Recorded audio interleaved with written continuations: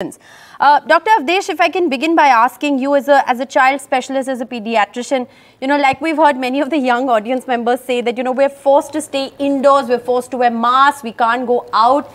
It's really hard to keep kids indoors over a long period of time. What is recommended? When the AQI touches 400, 500, what is recommended? So of course, it's a difficult situation here in Delhi, where the pollution levels have soared up quite a lot.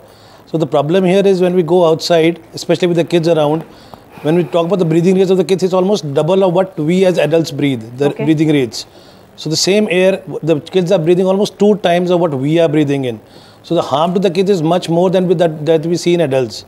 So it is obvious that the kids have to remain home, at least in the times the pollution levels slightly come down a little bit.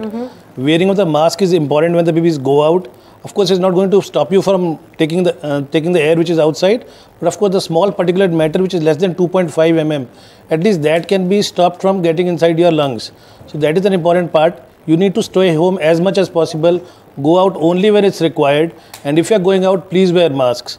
Of course, not all the people in the country can afford use of purifiers at home, but if you all can, please use purifiers at home so that at least you can breathe in fresh air as much as possible inside your house. I want to also ask you, what about young infants? What about children who are under the age of 1 year, for instance? You can't possibly be making them wear masks. Is it safe for them to go out? Right. So masks are generally recommended for babies who are more than 2 years. Right. Before that, it is difficult for the kids to wear masks. You cannot ask all the kids to wear masks and go out. The only important part is to keep them inside as much as possible. And of course, when you talk about small babies or small kids, pollution has got a multi-level thing which affects the babies. Not just the term babies, we're talking about the preterm babies as well.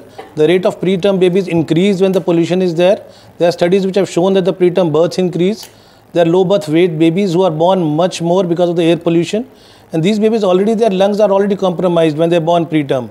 And when exposed to the pollutions like these levels, they're going to impact their lungs even more in the long run.